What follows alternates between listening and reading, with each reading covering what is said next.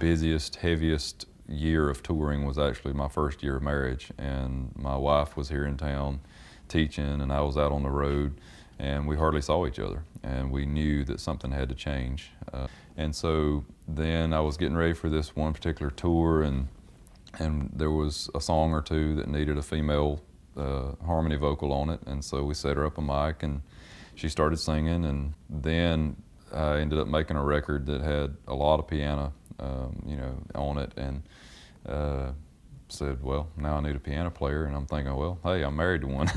So I asked her what she thought about it, and she was nervous because she didn't really come from a country music background, but she was eager to learn it, and so she jumped right in and has done great, and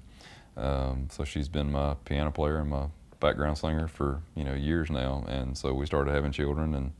started taking them out on the road with us. It's great.